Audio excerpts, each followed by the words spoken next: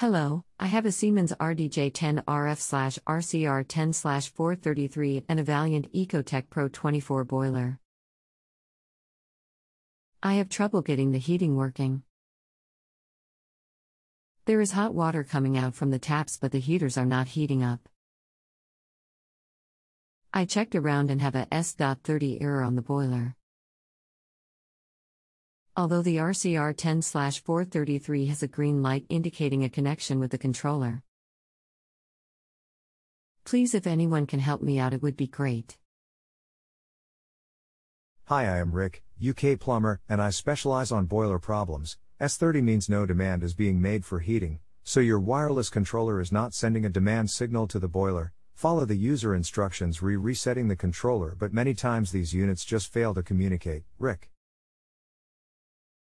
Hello Rick, I noticed when resetting the controller the low batter sign is on. Would this be the problem? However, when I try to send a heat needed command, turning up the temperature in the controller, the receiver has a yellow relay light on.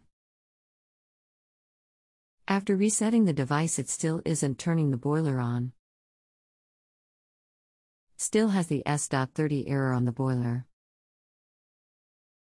Yes, you need to replace the batteries. Although the display may be correct, the low battery means the transmitting power is low, so the receiver is not getting the correct signal. Rick. Just another note, I tried resetting the boiler, press the fire with a cross on it for 1 second, the boiler makes a noise and then switches off. Is this supposed to happen? I checked the codes on it, it shows S.97 then jumps to S.30. Hello Rick, after changing the batteries the boiler is still not firing up.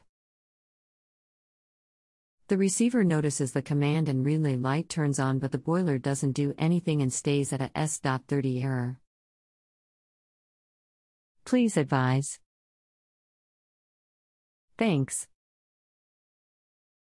S codes are not fault codes but system status messages. Entirely normal. Rick. Just read the boiler manual. S.30, no heating demand from external controls, clamp 3 to 4 open. Not sure what clamp 3 to 4 open means. Do you have any idea? Thanks.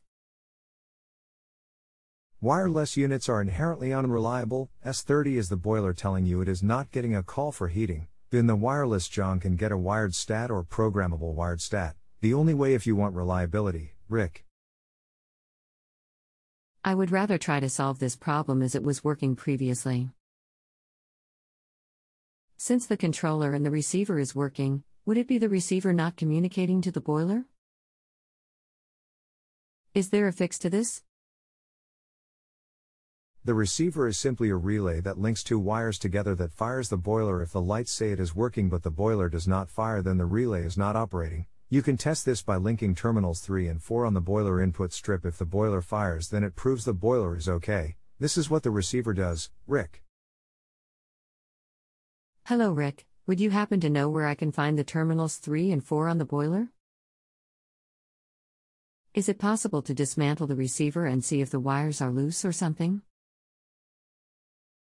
Yes, they are at the bottom of the boiler. Just follow the main incoming cable and you will see it. I would not have wireless stuff if you gave it to me. It is so totally unreliable. Rick. If you have a home improvement or appliance question and want to chat with an expert now, visit justanswer.com/ythi.